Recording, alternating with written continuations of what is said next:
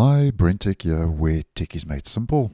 So Microsoft has finally released the optional bug fix C release update for Windows 11 24H2, which is KB5044384, and the update will be optional unless, as I've mentioned previously, you have this toggle turned on and then it becomes an automatic mandatory update.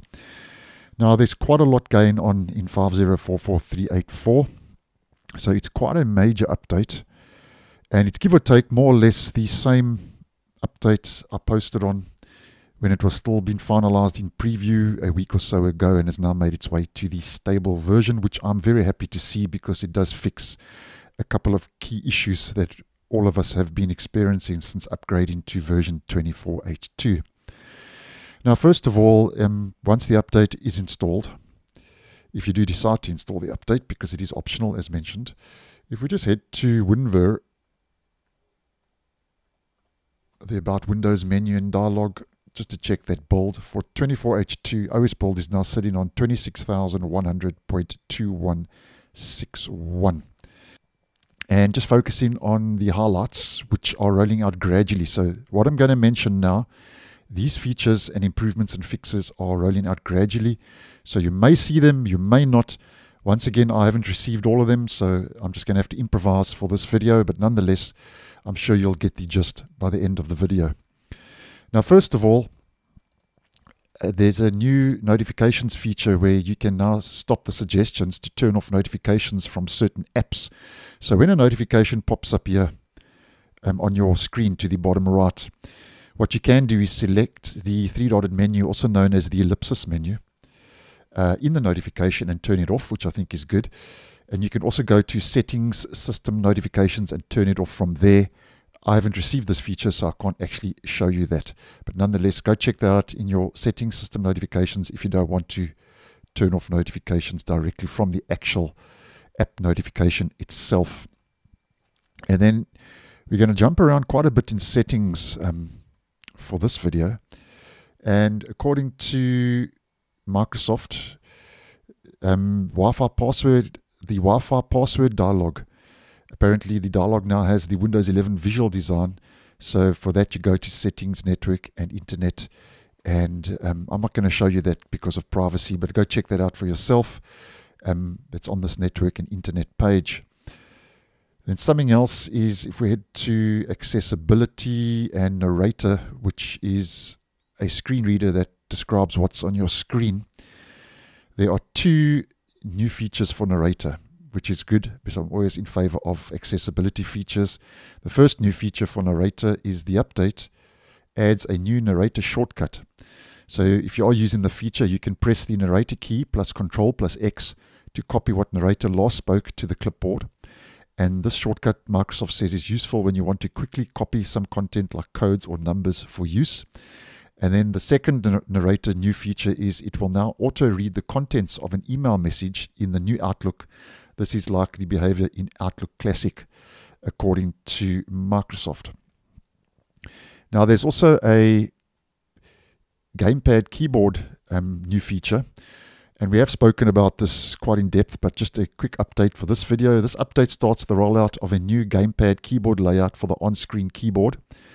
So Microsoft says with it, you can use your Xbox controller to move around the screen and type. Button accelerators are also available, and these include the X button for backspace and the Y button for the spacebar. And for better patterns, the keyboard keys are aligned vertically. So if you do have an Xbox controller, this may be a step in the right direction ever. And I have seen one or two positive comments regarding this feature on the channel. And another little tweak and adjustment, which I still haven't received, is for the start menu, all apps has the new name all. So go check that out. You might see that just says all instead of all apps. So that's a small little change for some reason that Microsoft is making. And then if we go to Alt and Tab, apparently there's a fix for Alt and Tab where Microsoft said the screen would go black on some PCs for a few seconds when you switch between certain windows. And we can see, if you were experiencing that issue, that is now addressed. And then there's a fix for scanning apps where apparently they didn't detect certain scanners, although they are connected. So guys, those are the new features. and the fixes and improvements that are rolling out gradually. So you may see them, you may not. Now, a couple of highlights that are rolling out normally. There are 1, 2, 3 in total. Web sign-in has received a fix where you couldn't sign into your account from the web app, from the web, because the screen stopped responding. So that's a web sign-in fix. And the good news is, if you have a CoPilot key, you can now configure the CoPilot key on the keyboard. As you may well know, on new devices, the key opens the CoPilot app, which was met with quite a lot of debate. So you will see now, if you head over to your settings, personalization, text input, you will see, if we scroll down, you've got customize CoPilot key on keyboard. Choose what happens when you press the CoPilot key. So basically, you can make the key open a different app, or you can make it open search. And if you want to add a custom app, there we go, and you can select from the list. But just take note though, as an example, I don't have a CoPilot key on this device. And Microsoft says, if your PC's keyboard does not have a CoPilot key, if you change this, nothing's going to happen, okay? You won't be able to configure the CoPilot key. That's only for keyboards that have a CoPilot key. And also Microsoft says to make the key open a different app, the app must be in a signed M6 package, so just take note of that. Now, a big one with this update, which I think many users, including myself, are happy to see, Windows Disk Cleanup and the storage sense. That issue has been fixed. And I took a screenshot before posting this video, and I ran this twice before posting this video for storage sense and also disk cleanup. And the update addresses some of the causes for the wrong free space estimates and improves its accuracy. And that was at 8.63 gigabytes. And that now has finally been addressed, which I think is very good news. And everything working normally now on disk cleanup and storage sense on Windows 11 24H2. Now, because this is a non-security update, it does include some other quality improvements. And the first is there's a new feature for virtual hard disk VHD, VHDX. So just to head to a screenshot for this one, the update adds a detach virtual disk button to settings. So Microsoft does say, though, that this might not be available to all users because it will roll out gradually, so just take note of that. And if you are using Windows Sandbox, apparently there's a Windows Sandbox client preview, which is also another new feature. And the update adds the Windows Sandbox client preview. So basically what it includes is there's a runtime clipboard redirection, there's audio and video input control, and the sharing of folders with the host at runtime. And to access these, you select the ellipsis menu here at the top, the three-dotted menu at the upper right on the app. And this preview also includes a version of command line support according to Microsoft. And another new feature is for networking. If you use the NetSH wireless LAN show networks command, it can now read SSRDs that are encoded using UTF-8.